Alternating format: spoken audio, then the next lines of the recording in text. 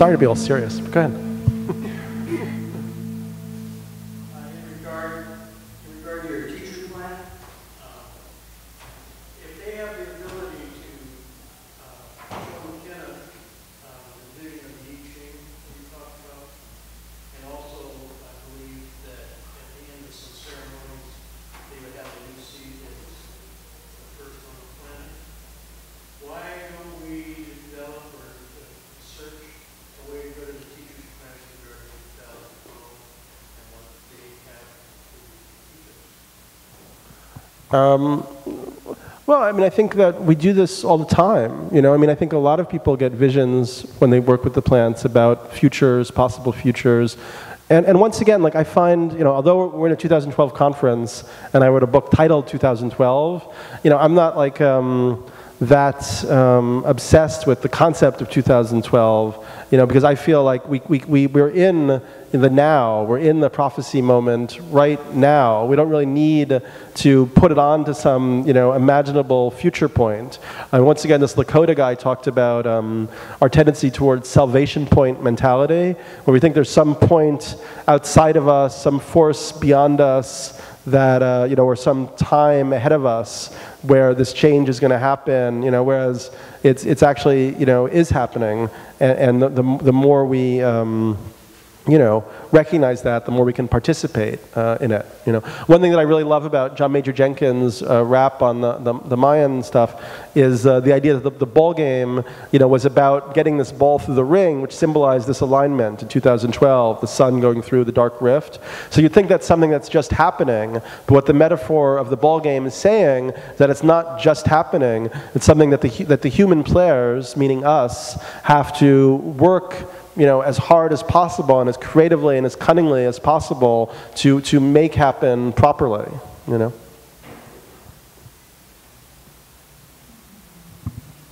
Can you take, there's a mic, you want to just line up behind him and take the next question, or come over here? I think it was the second time that you did Iboga. You went back and the message from the Iboga spirit was something like That was my friend's message, but it definitely applies for me too, yeah. Do you think that is just like a way to put up the mirror and also to open up the whole room, the whole universe? I mean, clean up the room, it's like, okay, where's your room? Uh-huh. And how do you put it out? So just for people who haven't read the book, I've done Iboga or Ibogaine twice. Does everybody know what Iboga is?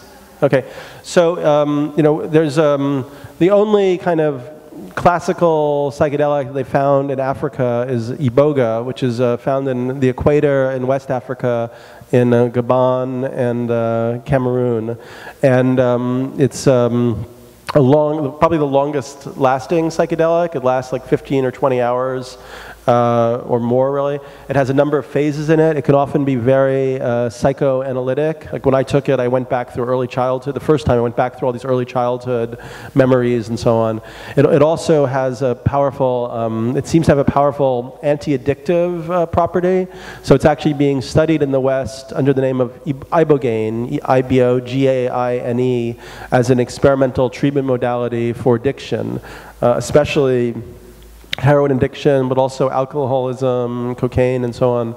And there are clinics in Canada and Mexico which are working with this. And anecdotally, I have friends who you know, have stopped heroin addiction through working with Ibogaine, usually several times, you know, over a course of a year or something, but have totally stopped doing that drug, which obviously we know is very difficult to stop otherwise. And so it seems to have both psychological and kind of neurochemical capacities to work with addicts and change their behavior modalities. So I went down and did it a second time in Mexico with a friend of mine who was a heroin addict. And we both had, during our visions that time, like a voice that was like the Iboga voice speaking in our head, giving us different messages. And at one point during his trip, he saw what would happen to him if like he didn't stop using heroin. He saw himself becoming like a funky old janitor, like gnarly, like nothing going right, and just getting more and more decadent and, you know, degraded and so on. And then he was, you know, at one point he was like, oh, Iboga, you know, oh, I want to help humanity. I want to save, you know, I want to help people. You know, what can I do? And this stern voice came in his head and said, clean up your room. So that's what he was asking about. And yeah, I mean, I think there's different levels of metaphor, but you know, for him, cleaning up your room was also like taking care of his body and getting rid of this addictive agent. But his room was a total mess. He lived in a pigsty, so it was awesome advice for him. You know, he had like porno magazines and like horrible, you know, drawings on the walls and everything. You know, so.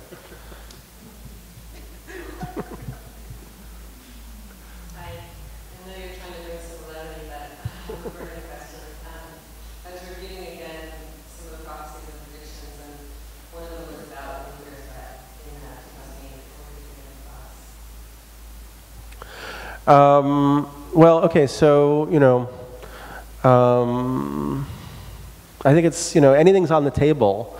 You know, we have, you know, I think that what we're seeing, I mean, there's a kind of 6,000-year virus of empire, which is this kind of dominator hierarchical mentality, and it's you know, at this point sort of parted company with reality, and has reached like the terminal stage, you know. And so like if you think about it as a virus, there's this whole urge to control, to dominate nature, to dominate other people, you know, then you know, that's really where we're at, you know, I think. And you know, I would see that the autoimmune response of the earth involves, you know, reviving like shamanic practice, you know, which is kind of like, you know, bringing back in the subtle energies and the astral forces and so on, and then also, you know, redeveloping resilient local communities to you know, that are interdependent and can counteract this kind of authoritarian, violent, psychotic mentality, which is you know, out of control. You know, now in this period that we're in now, you know, with the destruction of the capitalist system and with this you know, military insanity, you know, it seems highly likely, and a lot of the prophecies seem to also support that you know, it's going to get worse before it gets better. And so I think that, you know, anything is possible in the next couple of years, and you know, basically the only card they have is fear and control. You know, so they're just going to keep, you know, hitting that card again and again. You know, and you know, I mean, I certainly hope that Obama wins and there's a change in tone in this country. But I do think that it's possible that it's going to go in a different direction. You know, if some of the ideas around, you know, 9/11, the counter narratives about what happened then have validity, you know, then you know, we're looking at a totally ruthless power mechanism that is going to give its last, you know, breath to hold on to the mechanisms of control and power. But you know, that could be a short story.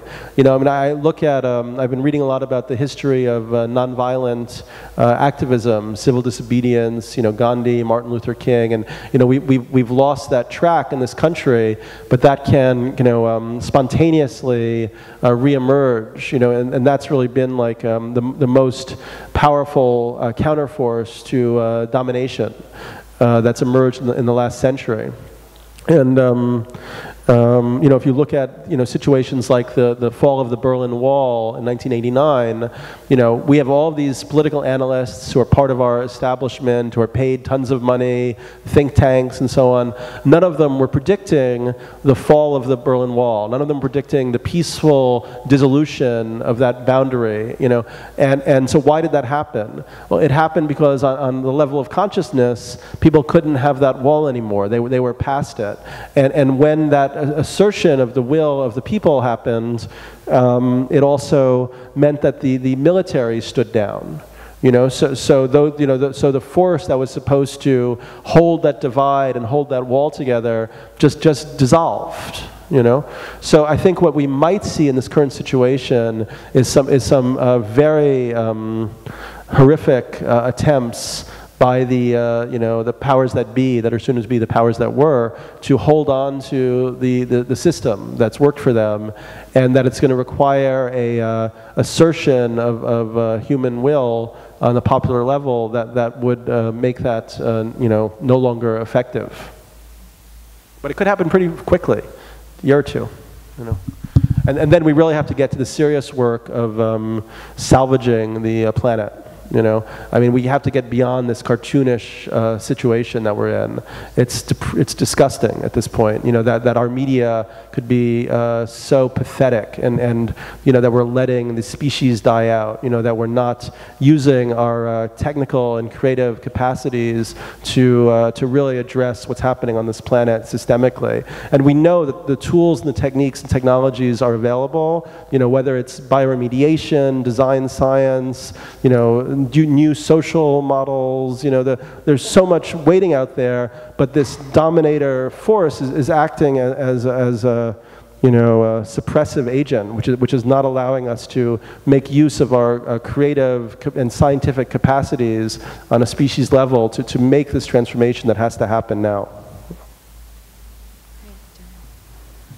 Yeah, I was actually going to ask you about that, because you mentioned about how the political system being what it is, that, you know, it goes way beyond who gets elected because of the history of how the politics has been created and everything. And so I was going to ask you, how much of our energy do you think it's worth actually trying to, you know, work with our government, or do you think we're, you know, like, in a sense, wasting our time? Because, you know, even like now we're hearing about how the Dalai Lama, with his non-violence rhetoric, is kind of putting his hands up in the air and saying, I give up. But what concerns me the most is what you've just been talking about, is how the government is clamping down so much on anybody who wants to form any kind of a community or a group. You end up with somebody like Code Pink, who are all about peace, and now they're a terrorist organization. So if we want to start building community in the ways that you have described, can you give us some advice on how we can, you know, deal with our government? Because that's kind of scary. Well, I mean, the whole situation with the government may also be about to change profoundly, because, I mean, a lot of the reports that I've been reading and studying suggest that the government may be kind of bankrupt, you know, by the summer, you know. So the attempt to impose, you know, martial law, federal level control, they may want to do it. They may have the, you know, the worst intentions in the world to make everybody's life a living hell. But the, you know, the money to support that kind of operation may not really be available, you know. So we may see a temporary, I mean, you know, I don't know what's going to happen, and I don't really want you to take this as, you know, as I said, a belief system, or I know, but if it would be possible that we're going to see a temporary collapse more into like regional systems of authority. You know, so we may get a South which becomes the theocratic dictatorship that many people there seem to want. You know, let them have that. You know, and then the North and the East will, you know, experiment with other forms of regional systems. You know, and yeah, so, you know, it's obviously a dance. You know, like. I mean, I don't know about Code Pink being a terrorist organization. I mean, I don't think like any of them are in prison right now, Jody Evans or whatever. Well, they, you know, so they keep experimenting with their language techniques of sorcery to, you know, fuck shit up, you know. But at a certain point, they're getting a pushback, and then they're not able to do, you know, what they seem to want to try to do, you know. So. You know, so that's where, for me, it's also, you know, there's a battle on the level of kind of language and culture taking place. And, you know, I really think that people shouldn't think oppositionally or, you know, aggressively. They should think kind of tantrically and co-optively, you know, and because there is no other. And you know, as we go deeper into this crisis, that's going to become more and more apparent to more and more people. Like one of the... Like after New Orleans happened, you know, a bunch of people from the Rainbow family went to Biloxi, Mississippi, and there's great videos of this online, and they built a geodesic dome, they created a kitchen, and this area was known as Mississippi, you know, because hippies would go down there and get beaten up or thrown out or whatever, but suddenly the Rainbow family were the only people who came down and cared for them, you know, and they had like parades to celebrate their community, and, you know, people loved it, but they were also totally confused, you know.